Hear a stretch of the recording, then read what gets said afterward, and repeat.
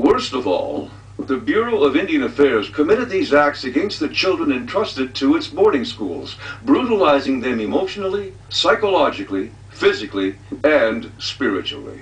So many of the maladies suffered today in Indian country result from the failures of this agency. Poverty, ignorance, and disease have been the product of this agency's work.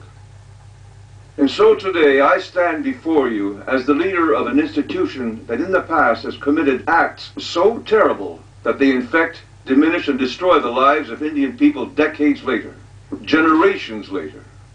These things occurred despite the efforts of many good people with good hearts who sought to prevent them. These wrongs must be acknowledged if the healing is to begin.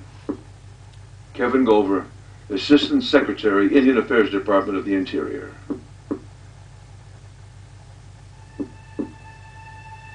We should be proud of who we are. We should be proud of our heritage.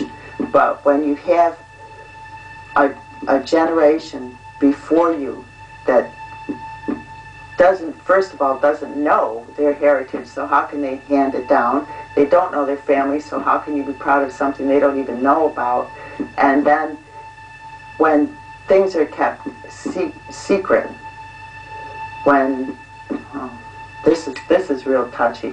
This is real touchy. It's a complicated story. It's one that people need to, Americans need to be told, because I think most Americans have no idea at all about the boarding schools. They wanted to wipe out the Indian, so they took me away from my grandpa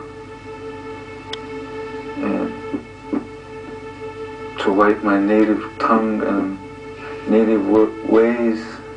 I'd love to know, what did the schools do to kids that we were warned. This is our generation. We were warned. Don't go looking. Don't look up anything. I think they thought they were doing something noble. I didn't agree with them. The indigenous peoples of this land have always presented a problem to white mainstream America.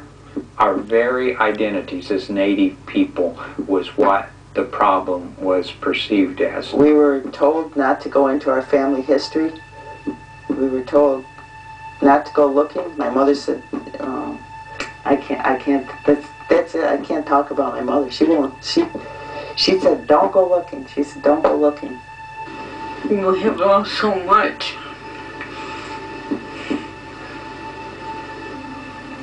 When I talk to our spirits,